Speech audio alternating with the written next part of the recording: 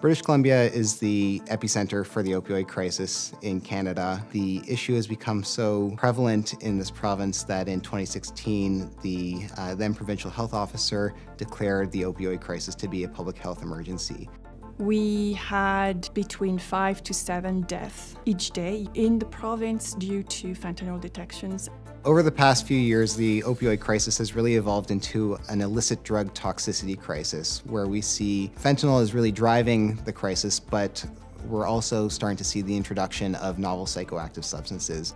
Novel psychoactive substances are drugs that alter your mental capacities. So basically your perception, your cognition function. The Provincial Toxicology Centre is the clinical reference lab for toxicology testing in the province of BC and also performs post-mortem testing for the BC Coroner Service. We test approximately 4,500 cases a year.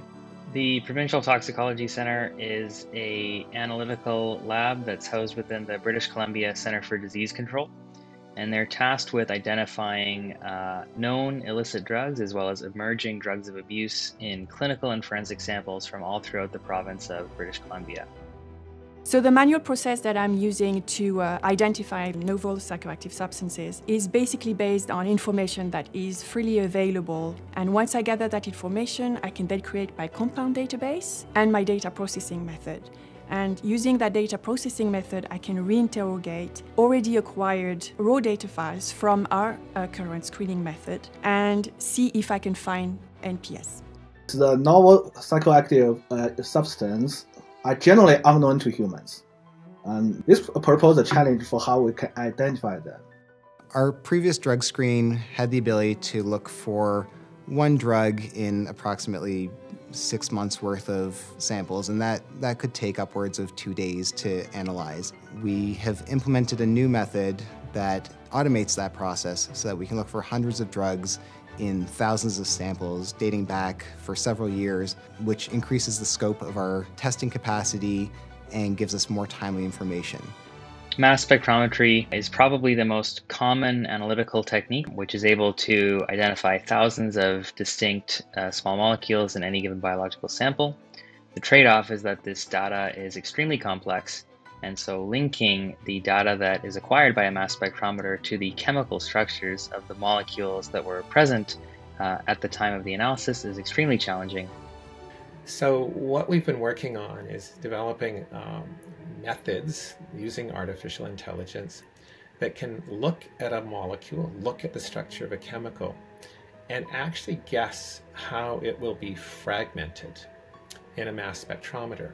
With automation, from the robotics to the artificial intelligence, it looks like it could be possible to simplify, accelerate, and improve both the quality and quantity of samples that we can analyze.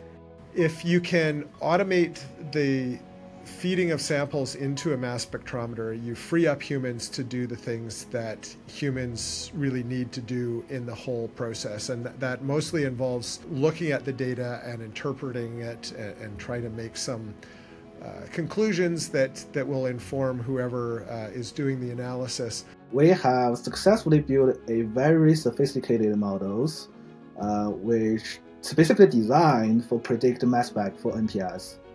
The paper is published on the analytical chemistry, and alongside a website with few million predicted psychoactive structures, it's free to use, and we are hoping we can benefit the community. Currently, we're building on this work by integrating these technologies that we developed to reanalyze mass spectrometry data with another set of technologies that my lab developed to predict the chemical structures of illicit drugs that are going to be introduced into the market in the near future. So this to me is very exciting because ultimately the hope is that we could identify drugs that are completely unknown to science in a completely automated manner, simply from a clinical sample, for example, urine or blood.